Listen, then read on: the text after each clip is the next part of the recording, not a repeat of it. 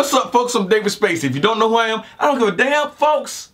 This year's April Fool's, for me, it was pretty much the same. You know, seen it all, been there, done that. But apparently for this woman's family, that wasn't the case.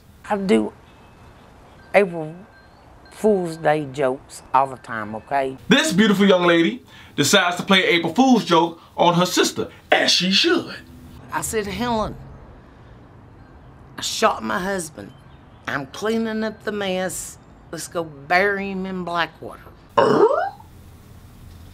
the first thing that came to mind to me was, who the fudge would believe some shit like that on April Fool's Day? You know that people are coming out of the woodworks with bullshit like that. But then again, I'm like, hey, motherfucker, I don't know her relationship with her husband. Maybe that's why the sister believed it. The sister could have been on the phone on the other line going, ah, shit, I knew this bullshit was gonna happen.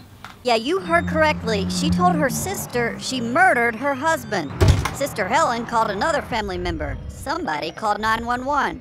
And next thing I knew, there was law everywhere. So as you heard, the woman called her sister, told her that she murdered her husband. That sister called another family member, and eventually somebody called the motherfucking police.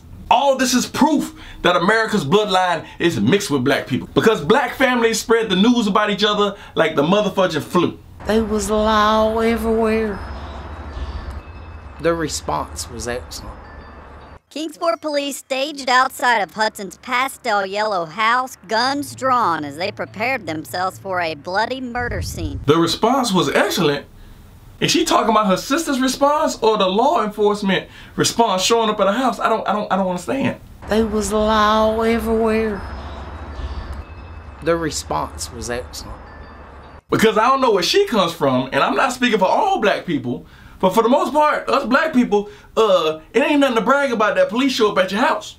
Be careful on the April Fool's jokes. What is that smell? Oh, okay, I see. That's some halitosis. Anyway, hopefully she learned, and many of you will, that sometimes you need to really think about the jokes you're about to pull on somebody, because sometimes shit goes too far. So, in the comments or with a video response, I want to know, what are some good April Fool's jokes that you've played on people over the years, or you've heard about, or seen somebody do? Me personally, this April Fool's, I sat my wife and my son down on the couch, and I said, I love you guys, April Fool's, because I hate them motherfuckers. I'm just kidding. I didn't tell them that on April Fool's Day. I actually told them that back in February, I believe. Oh, I hate my family. Anyway, I'm David Spates. Now get that camera on my face, sucker.